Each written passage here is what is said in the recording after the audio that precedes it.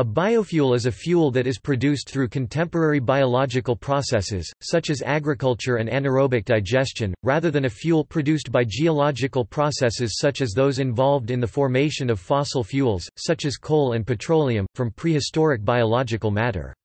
If the source biomatter can regrow quickly, the resulting fuel is said to be a form of renewable energy. Biofuels can be derived directly from plants, i.e. energy crops, or indirectly from agricultural, commercial, domestic, and/or industrial wastes. Renewable biofuels generally involve contemporary carbon fixation, such as those that occur in plants or microalgae through the process of photosynthesis. Other renewable biofuels are made through the use or conversion of biomass, referring to recently living organisms, most often referring to plants or plant-derived materials. This biomass can be converted to convenient energy-containing substances in three different ways: thermal conversion, chemical conversion, and biochemical conversion. This biomass conversion can result in fuel in solid, liquid, or gas form. This new biomass can also be used directly for biofuels.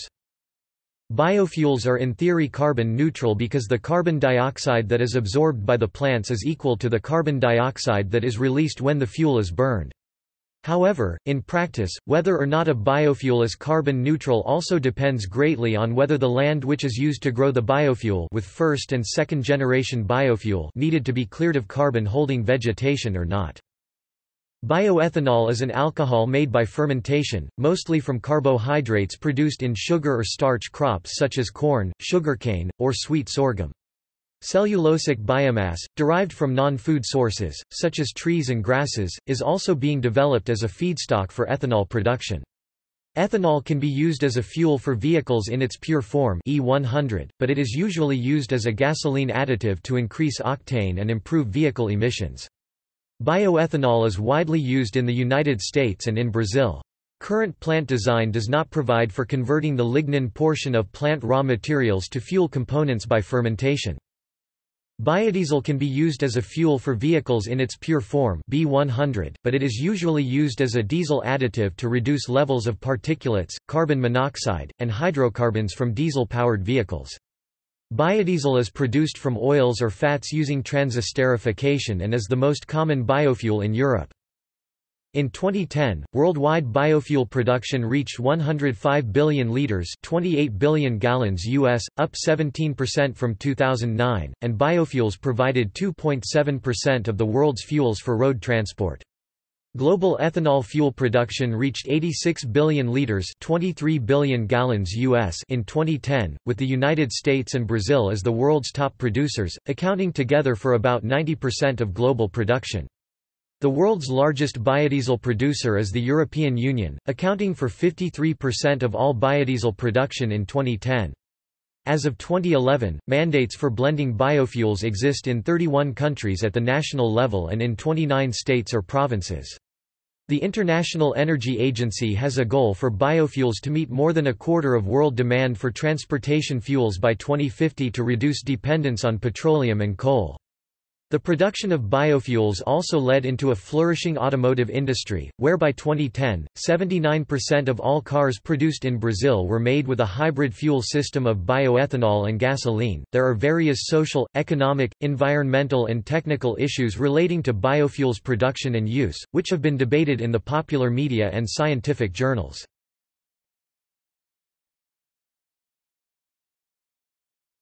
Topic: Generations.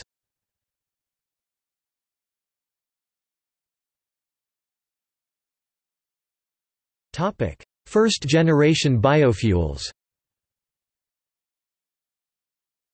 First-generation, or conventional biofuels, are biofuels made from food crops grown on arable land. With this biofuel production generation, food crops are thus explicitly grown for fuel production, and not anything else. The sugar, starch, or vegetable oil obtained from the crops is converted into biodiesel or ethanol, using transesterification, or yeast fermentation.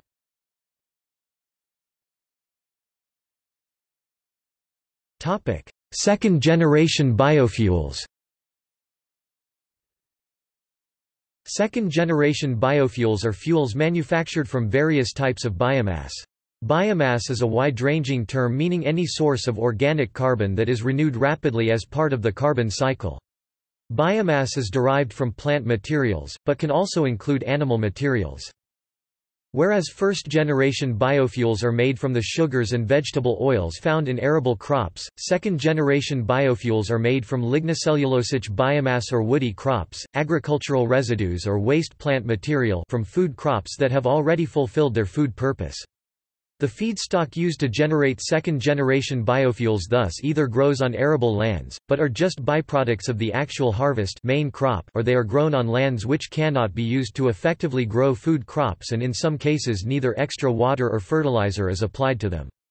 Non-human food second-generation feedstock sources include grasses, Jatropha and other seed crops, waste vegetable oil, municipal solid waste and so forth. This has both advantages and disadvantages. The advantage is that, unlike with regular food crops, no arable land is used solely for the production of fuel. The disadvantage is that unlike with regular food crops, it may be rather difficult to extract the fuel.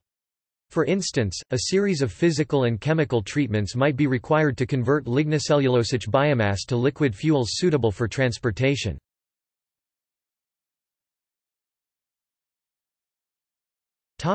Third-generation biofuels. From 1978 to 1996, the USNREL experimented with using algae as a biofuels source in the Aquatic Species Program. A self-published article by Michael Briggs, at the UNH Biofuels Group, offers estimates for the realistic replacement of all vehicular fuel with biofuels by using algae that have a natural oil content greater than 50%, which Briggs suggests can be grown on algae ponds at wastewater treatment plants. This oil-rich algae can then be extracted from the system and processed into biofuels, with the dried remainder further reprocessed to create ethanol.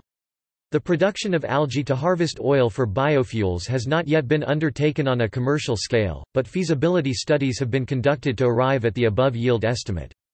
In addition to its projected high yield, algaculture, unlike crop-based biofuels, does not entail a decrease in food production, since it requires neither farmland nor fresh water. Many companies are pursuing algae bioreactors for various purposes, including scaling up biofuels production to commercial levels.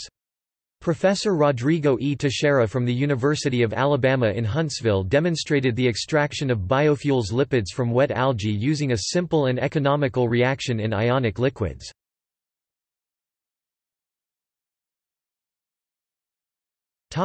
Fourth-generation biofuels. Similarly to third-generation biofuels, fourth-generation biofuels are made using non-arable land. However, unlike third-generation biofuels, they do not require the destruction of biomass. This class of biofuels includes electrofuels and photobiological solar fuels. Some of these fuels are carbon neutral.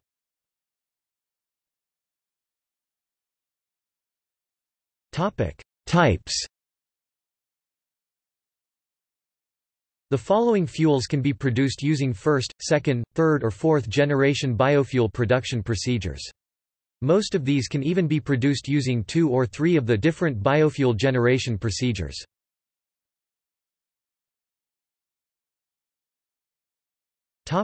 Biogas. Biogas is methane produced by the process of anaerobic digestion of organic material by anaerobes. It can be produced either from biodegradable waste materials or by the use of energy crops fed into anaerobic digesters to supplement gas yields. The solid byproduct, digestate, can be used as a biofuel or a fertilizer. Biogas can be recovered from mechanical biological treatment waste processing systems. Landfill gas, a less clean form of biogas, is produced in landfills through naturally occurring anaerobic digestion. If it escapes into the atmosphere, it is a potential greenhouse gas. Farmers can produce biogas from manure from their cattle by using anaerobic digesters.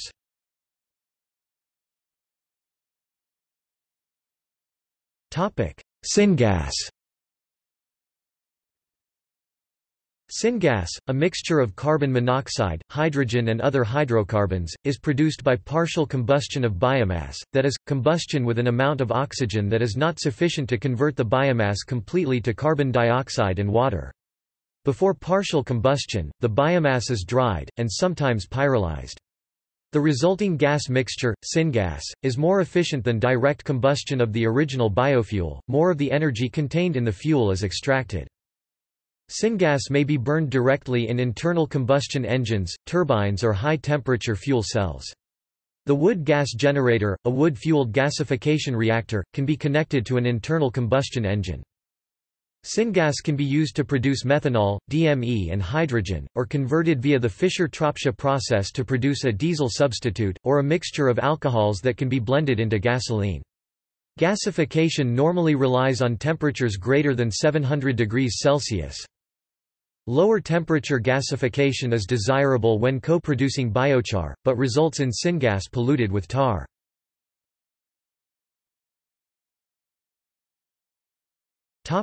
Ethanol. Biologically produced alcohols, most commonly ethanol, and less commonly propanol and butanol, are produced by the action of microorganisms and enzymes through the fermentation of sugars or starches, easiest, or cellulose, which is more difficult. Biobutanol, also called biogasoline, is often claimed to provide a direct replacement for gasoline, because it can be used directly in a gasoline engine. Ethanol fuel is the most common biofuel worldwide, particularly in Brazil. Alcohol fuels are produced by fermentation of sugars derived from wheat, corn, sugar beets, sugar cane, molasses and any sugar or starch from which alcoholic beverages such as whiskey, can be made, such as potato and fruit waste, etc. The ethanol production methods used are enzyme digestion to release sugars from stored starches, fermentation of the sugars, distillation and drying. The distillation process requires significant energy input for heat, sometimes unsustainable natural gas fossil fuel, but cellulosic biomass such as biogas, the waste left after sugar cane is pressed to extract its juice, is the most common fuel in Brazil, while pellets, wood chips and also waste heat are more common in Europe. Waste steam fuels ethanol factory, where waste heat from the factories also is used in the district heating grid. Ethanol can be used in petrol engines as a replacement for gasoline. It can be mixed with gasoline to any percentage. Most existing car petrol engines can run on blends of up to 15% bioethanol with petroleum, gasoline. Ethanol has a smaller energy density than that of gasoline, this means it takes more fuel volume and mass to produce the same amount of work. An advantage of ethanol CH3CH2OH is that it has a higher octane rating than ethanol-free gasoline available at roadside gas stations, which allows an increase of an engine's compression ratio for increased thermal efficiency. In high-altitude thin air locations, some states mandate a mix of gasoline and ethanol as a winter oxidizer to reduce atmospheric pollution emissions. Ethanol is also used to fuel bioethanol fireplaces. As they do not require a chimney and are flueless, bioethanol fires are extremely useful for newly built homes and apartments without a flue. The downsides to these fireplaces is that their heat output is slightly less than electric heat or gas fires, and precautions must be taken to avoid carbon monoxide poisoning.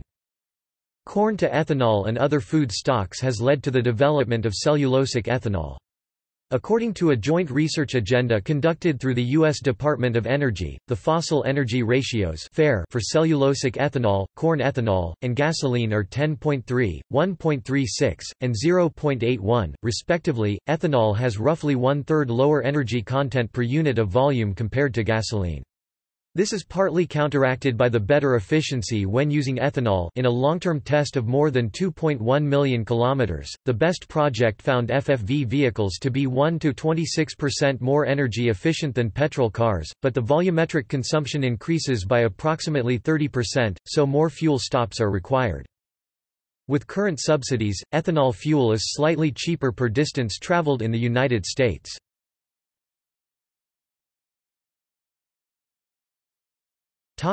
Other bioalcohols. Methanol is currently produced from natural gas, a non-renewable fossil fuel. In the future it is hoped to be produced from biomass as biomethanol. This is technically feasible, but the production is currently being postponed for concerns of Jacob S. Gibbs and Brinsley Colbert that the economic viability is still pending. The methanol economy is an alternative to the hydrogen economy, compared to today's hydrogen production from natural gas.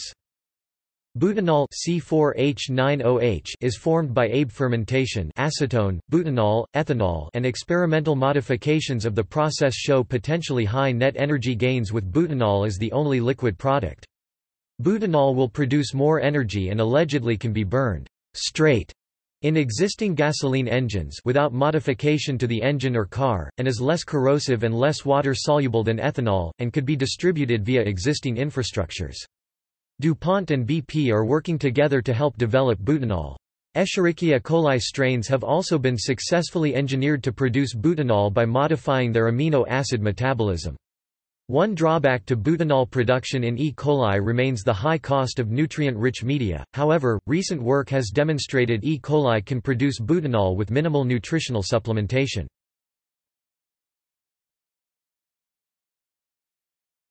Topic: Biodiesel. Biodiesel is the most common biofuel in Europe. It is produced from oils or fats using transesterification and is a liquid similar in composition to fossil, mineral diesel. Chemically, it consists mostly of fatty acid methyl or ethyl esters (FAMEs). Feedstocks for biodiesel include animal fats, vegetable oils, soy, rapeseed, jatropha, mahua, mustard, flax, sunflower, palm oil, hemp, field pennycress, Pongamia pinnata and algae. Pure biodiesel B100, also known as neat biodiesel, currently reduces emissions with up to 60% compared to diesel second-generation B100. Biodiesel can be used in any diesel engine when mixed with mineral diesel.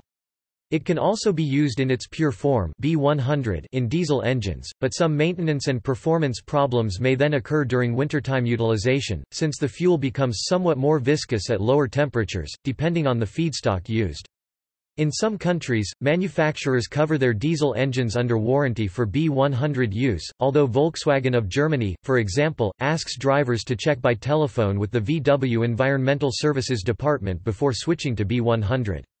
In most cases, biodiesel is compatible with diesel engines from 1994 onwards, which use Viton by DuPont synthetic rubber in their mechanical fuel injection systems.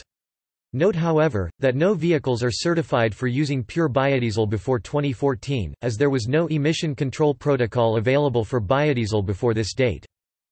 Electronically controlled common rail and unit injector type systems from the late 1990s onwards may only use biodiesel blended with conventional diesel fuel. These engines have finely metered and atomized multiple-stage injection systems that are very sensitive to the viscosity of the fuel. Many current-generation diesel engines are made so that they can run on B100 without altering the engine itself, although this depends on the fuel rail design. Since biodiesel is an effective solvent and cleans residues deposited by mineral diesel, engine filters may need to be replaced more often, as the biofuel dissolves old deposits in the fuel tank and pipes. It also effectively cleans the engine combustion chamber of carbon deposits, helping to maintain efficiency. In many European countries, a 5% biodiesel blend is widely used and is available at thousands of gas stations. Biodiesel is also an oxygenated fuel, meaning it contains a reduced amount of carbon and higher hydrogen and oxygen content than fossil diesel. This improves the combustion of biodiesel and reduces the particulate emissions from unburnt carbon.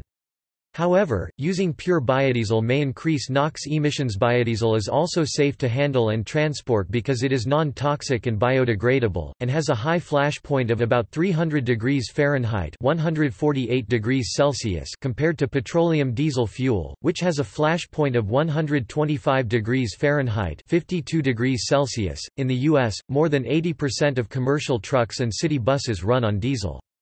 The emerging U.S. biodiesel market is estimated to have grown 200% from 2004 to 2005. By the end of 2006, biodiesel production was estimated to increase fourfold from 2004 to more than 1 billion U.S. gallons, 3,800,000 cubic meters. In France, biodiesel is incorporated at a rate of 8% in the fuel used by all French diesel vehicles. Avril Group produces under the brand Diester, a fifth of 11 million tons of biodiesel consumed annually by the European Union.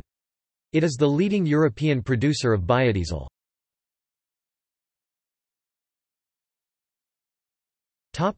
Green diesel. Green diesel is produced through hydrocracking biological oil feedstocks, such as vegetable oils and animal fats. Hydrocracking is a refinery method that uses elevated temperatures and pressure in the presence of a catalyst to break down larger molecules, such as those found in vegetable oils, into shorter hydrocarbon chains used in diesel engines. It may also be called renewable diesel, hydrotreated vegetable oil, or hydrogen-derived renewable diesel. Unlike biodiesel, green diesel has exactly the same chemical properties as petroleum-based diesel. It does not require new engines, pipelines or infrastructure to distribute and use, but has not been produced at a cost that is competitive with petroleum. Gasoline versions are also being developed. Green diesel is being developed in Louisiana and Singapore by ConocoPhillips, Neste Oil, Valero, Dynamic Fuels, and Honeywell UOP, as well as Preem in Gothenburg, Sweden, creating what is known as evolution diesel. Straight vegetable oil. Straight unmodified edible vegetable oil is generally not used as fuel, but lower quality oil has been used for this purpose. Used vegetable oil is increasingly being processed into biodiesel, or more rarely, cleaned of water and particulates and then used as a fuel. As with 100% biodiesel B100, to ensure the fuel injectors atomize the vegetable oil in the correct pattern for efficient combustion, vegetable oil fuel must be heated to reduce its viscosity to that of diesel, either by electric coils or heat exchangers. This is easier in warm or temperate climates. MAN B&W Diesel, Wärtsilä, and Deutz AG, as well as a number of smaller companies, such as Elsbett, offer engines that are compatible with straight vegetable oil, without the need for after-market modifications. Vegetable oil can also be used in many older diesel engines that do not use common rail or unit injection electronic diesel injection systems. Due to the design of the combustion chambers in indirect injection engines, these are the best engines for use with vegetable oil. This system allows the relatively larger oil molecules more time to burn. Some older engines, especially Mercedes, are driven experimentally by enthusiasts without any conversion. A handful of drivers have experienced limited success with earlier pre-pump deuce VWTDI engines and other similar engines with direct injection. Several companies, such as Elsbett or Wolf, have developed professional conversion kits and successfully installed hundreds of them over the last decades. Oils and fats can be hydrogenated to give a diesel substitute. The resulting product is a straight-chain hydrocarbon with a high cetane number, low in aromatics and sulfur, and does not contain oxygen. Hydrogenated oils can be blended with diesel in all proportions. They have several advantages over biodiesel, including good performance at low temperatures, no storage stability problems and no susceptibility to microbial attack.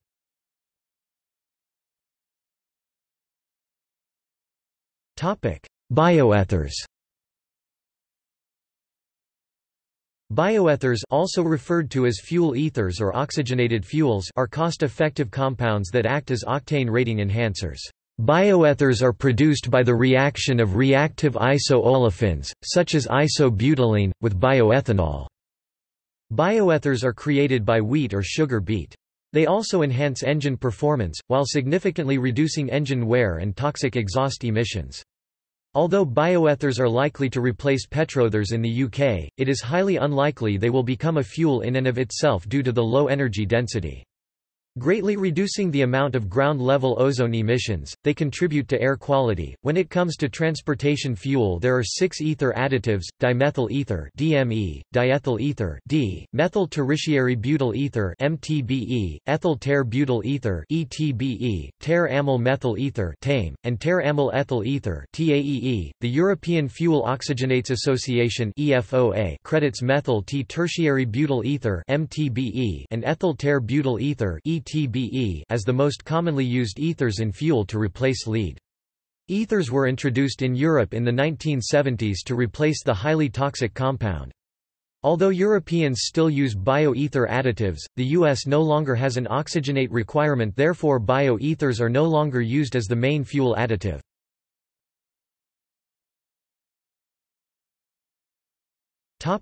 Solid biomass fuels. Examples include wood, sawdust, grass trimmings, domestic refuse, charcoal, agricultural waste, non-food energy crops, and dried manure. When solid biomass is already in a suitable form, such as firewood, it can burn directly in a stove or furnace to provide heat or raise steam. When solid biomass is in an inconvenient form such as sawdust, wood chips, grass, urban waste wood, agricultural residues, the typical process is to densify the biomass. This process includes grinding the raw biomass to an appropriate particulate size known as hog fuel, which, depending on the densification type, can be from 1 to 3 cm (0.4 to 1.2 in), which is then concentrated into a fuel product. The current processes produce wood pellets, cubes, or pucks. The pellet process is most common in Europe, and is typically a pure wood product. The other types of densification are larger in size compared to a pellet and are compatible with a broad range of input feedstocks. The resulting densified fuel is easier to transport and feed into thermal generation systems, such as boilers. Sawdust, bark and chips are already used for decades for fuel in industrial processes. Examples include the pulp and paper industry and the sugar cane industry. Boilers in the range of 500,000 pounds per hour of steam, and larger, are in routine operation, using grate, spreader-stoker, suspension burning and fluid bed combustion. Utilities generate power, typically in the range of 5 to 50 megawatts, using locally available fuel. Other industries have also installed wood waste-fueled boilers and dryers in areas with low-cost fuel. One of the advantages of solid biomass fuel is that it is often a byproduct, residue or waste product of other processes, such as farming, animal husbandry and forestry. In theory, this means fuel and food production do not compete for resources, although this is not always the case. A problem with the combustion of solid biomass fuels is that it emits considerable amounts of pollutants, such as particulates and polycyclic aromatic hydrocarbons. Even modern pellet boilers generate much more pollutants than oil or natural gas boilers. Pellets made from agricultural residues are usually worse than wood pellets, producing much larger emissions of dioxins and chlorophenols. A derived fuel is biochar, which is produced by biomass pyrolysis. Biochar made from agricultural waste can substitute for wood charcoal. As wood stock becomes scarce, this alternative is gaining ground. In Eastern Democratic Republic of Congo, for example, biomass briquettes are being marketed as an alternative to charcoal to protect Virunga National Park from deforestation associated with charcoal production.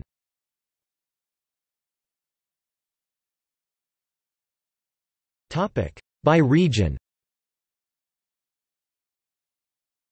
There are international organizations such as IEA Bioenergy, established in 1978 by the OECD International Energy Agency (IEA), with the aim of improving cooperation and information exchange between countries that have national programs in bioenergy research, development and deployment. The UN International Biofuels Forum is formed by Brazil, China, India, Pakistan, South Africa, the United States and the European Commission. The world leaders in biofuel development and use are Brazil, the United States, France, Sweden and Germany. Russia also has 22% of world's forest, and is a big biomass solid biofuels supplier.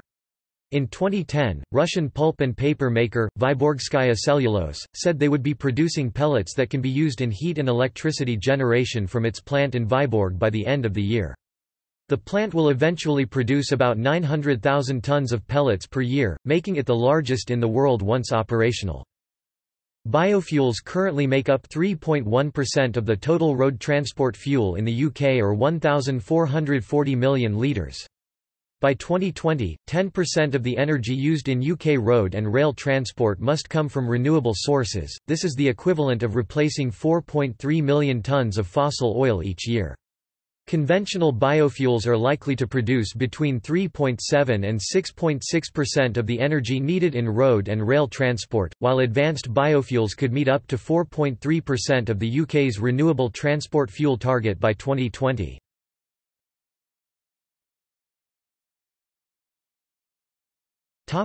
Air pollution. Biofuels are similar to fossil fuels in that biofuels contribute to air pollution. Burning produces carbon dioxide, airborne carbon particulates, carbon monoxide and nitrous oxides. The WHO estimates 3.7 million premature deaths worldwide in 2012 due to air pollution. Brazil burns significant amounts of ethanol biofuel. Gas chromatograph studies were performed of ambient air in São Paulo, Brazil, and compared to Osaka, Japan, which does not burn ethanol fuel. Atmospheric formaldehyde was 160% higher in Brazil, and acetaldehyde was 260% higher. The Environmental Protection Agency has acknowledged in April 2007 that the increased use of bioethanol will lead to worse air quality. The total emissions of air pollutants such as nitrogen oxides will rise due to the growing use of bioethanol. There is an increase in carbon dioxide from the burning of fossil fuels to produce the biofuels as well as nitrous oxide from the soil, which has most likely been treated with nitrogen fertilizer. Nitrous oxide is known to have a greater impact on the atmosphere in relation to global warming, as it is also an ozone destroyer.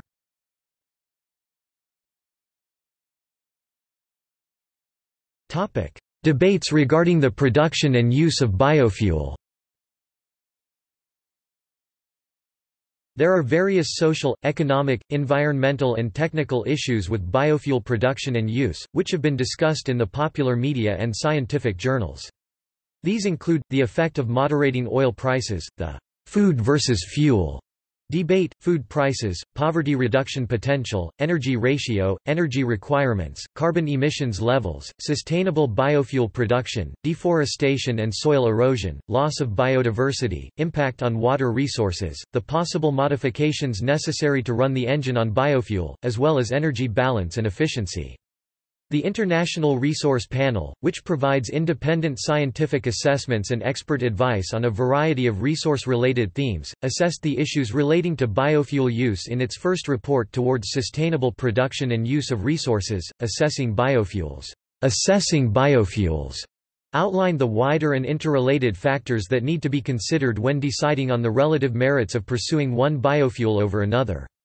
It concluded that not all biofuels perform equally in terms of their impact on climate, energy security and ecosystems, and suggested that environmental and social impacts need to be assessed throughout the entire life cycle.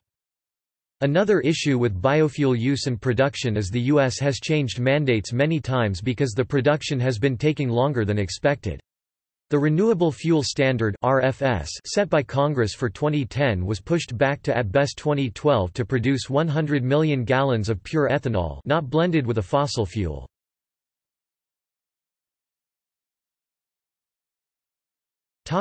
Banning of first-generation biofuels.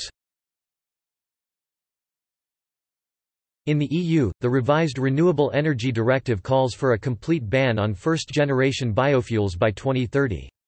Particularly fuels made from such oils such as palm oil and soy oil are being targeted.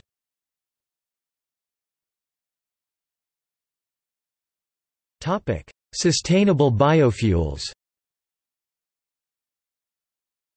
Many of the biofuels that were being supplied in 2008 using the first-generation biofuel production procedure have been criticized for their adverse impacts on the natural environment, food security, and land use.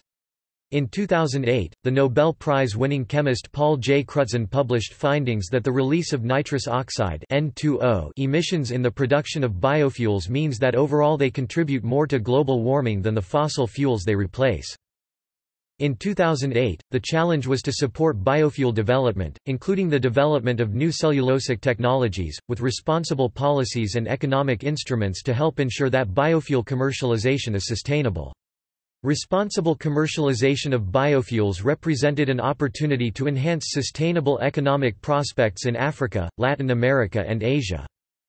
Now, biofuels in the form of liquid fuels derived from plant materials are entering the market, driven by the perception that they reduce climate gas emissions, and also by factors such as oil price spikes and the need for increased energy security. According to the Rocky Mountain Institute, sound biofuel production practices would not hamper food and fiber production, nor cause water or environmental problems, and would enhance soil fertility. The selection of land on which to grow the feedstocks is a critical component of the ability of biofuels to deliver sustainable solutions. A key consideration is the minimization of biofuel competition for prime cropland.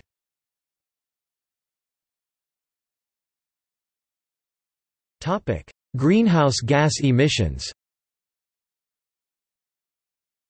Some scientists have expressed concerns about land use change in response to greater demand for crops to use for biofuel and the subsequent carbon emissions.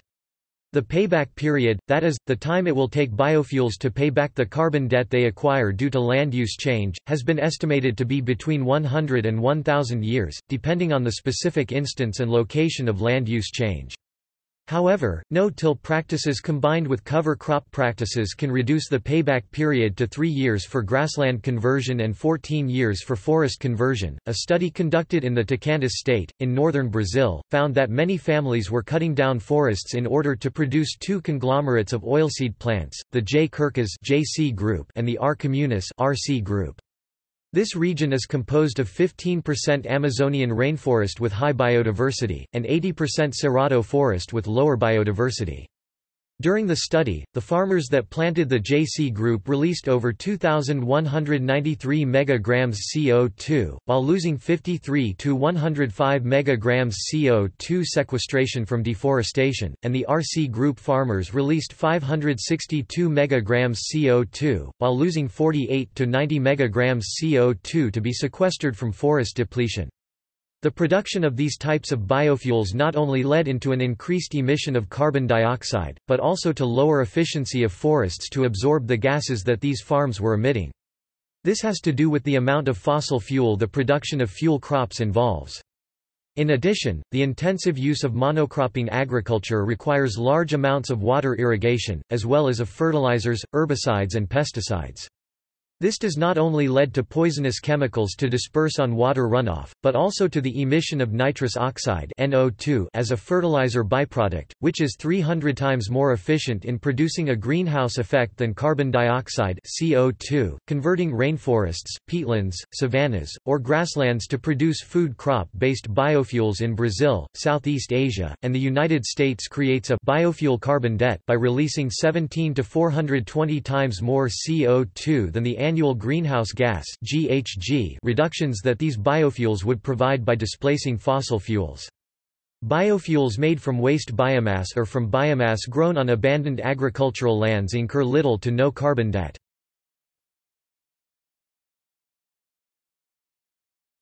Topic: Water use. In addition to crop growth requiring water, biofuel facilities require significant process water.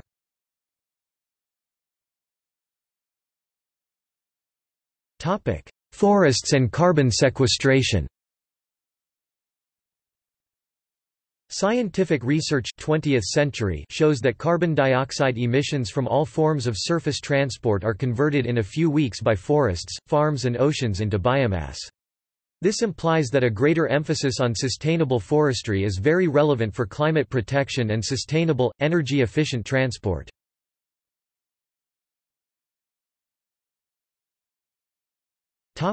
Current research.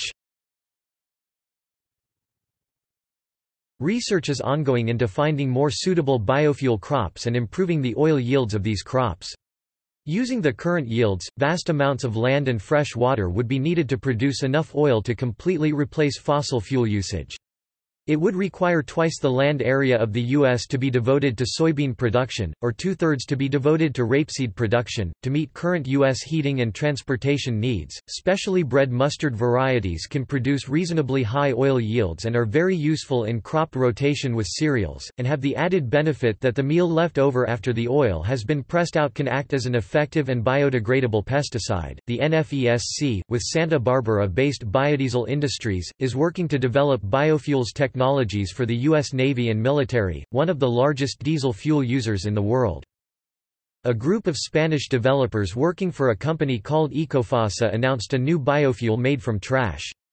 The fuel is created from general urban waste which is treated by bacteria to produce fatty acids, which can be used to make biofuels.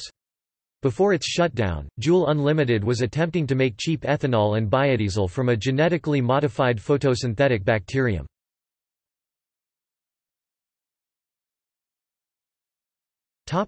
Ethanol biofuels bioethanol. As the primary source of biofuels in North America, many organizations are conducting research in the area of ethanol production. The National Corn to Ethanol Research Center is a research division of Southern Illinois University Edwardsville dedicated solely to ethanol-based biofuel research projects. On the federal level, the USDA conducts a large amount of research regarding ethanol production in the United States. Much of this research is targeted toward the effect of ethanol production on domestic food markets. A division of the U.S. Department of Energy, the National Renewable Energy Laboratory (NREL), has also conducted various ethanol research projects, mainly in the area of cellulosic ethanol. Cellulosic ethanol commercialization is the process of building an industry out of methods of turning cellulose containing organic matter into fuel. Companies, such as Iogen, Poet, and Abengoa, are building refineries that can process biomass and turn it into bioethanol. Companies, such as Diversa, Novozymes, and Dyadic, are producing enzymes that could enable a cellulosic ethanol future. The shift from food crop feedstocks to waste residues and native grasses offers significant opportunities for a range of players, from farmers to biotechnology firms, and from project developers to investors. As of 2013, the first commercial scale plants to produce cellulosic biofuels have begun operating. Multiple pathways for the conversion of different biofuel feedstocks are being used. In the next few years, the cost data of these technologies operating at commercial scale, and their relative performance, will become available. Lessons learnt will lower the costs of the industrial processes involved. In parts of Asia and Africa where drylands prevail, sweet sorghum is being investigated as a potential source of food, feed, and fuel combined. The crop is particularly suitable for growing in arid conditions, as it only extracts 1/7 of the water used by sugarcane. In India, and other places, sweet sorghum stalks are used to produce biofuel by squeezing the juice and then fermenting into ethanol. A study by researchers at the International Crops Research Institute for the Semi-Arid Tropics (ICRISAT) found that growing sweet sorghum instead of grain sorghum could increase farmers' incomes by $40 per hectare per crop because it can provide fuel in addition to food and animal feed. With grain sorghum currently grown on over 11 million hectares in Asia and on 23.4 million hectares in Africa, a switch to sweet sorghum could have a considerable economic impact.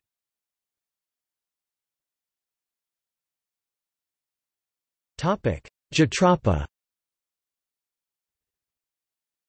Several groups in various sectors are conducting research on Jatropha curcas, a poisonous shrub-like tree that produces seeds considered by many to be a viable source of biofuels feedstock oil. Much of this research focuses on improving the overall per-acre oil yield of Jatropha through advancements in genetics, soil science, and horticultural practices.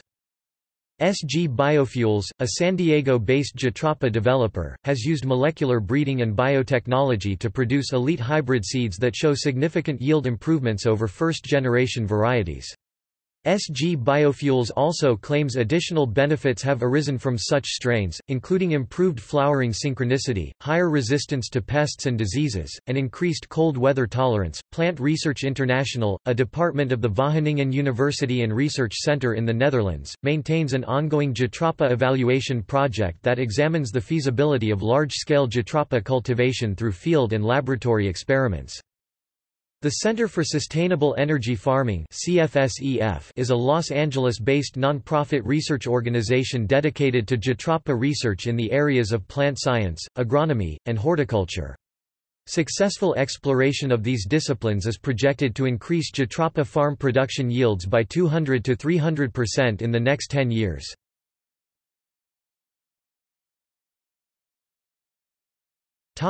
Fungi. A group at the Russian Academy of Sciences in Moscow, in a 2008 paper, stated they had isolated large amounts of lipids from single-celled fungi and turned it into biofuels in an economically efficient manner. More research on this fungal species, Cunninghamella japonica, and others, is likely to appear in the near future. The recent discovery of a variant of the fungus Gliocladium roseum, later renamed Ascocorine sarcoides, points toward the production of so-called myco-diesel from cellulose. This organism was recently discovered in the rainforests of northern Patagonia, and has the unique capability of converting cellulose into medium-length hydrocarbons typically found in diesel fuel. Many other fungi that can degrade cellulose and other polymers have been observed to produce molecules that are currently being engineered using organisms from other kingdoms, suggesting that fungi may play a large role in the bioproduction of fuels in the future. Reviewed in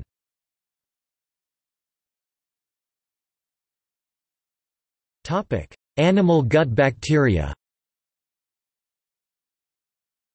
Microbial gastrointestinal flora in a variety of animals have shown potential for the production of biofuels. Recent research has shown that 2-103, a strain of Clostridium bacteria found in zebra feces, can convert nearly any form of cellulose into butanol fuel. Microbes in panda waste are being investigated for their use in creating biofuels from bamboo and other plant materials. There has also been substantial research into the technology of using the gut microbiomes of wood-feeding insects for the conversion of lignocellulotic material into biofuel. See also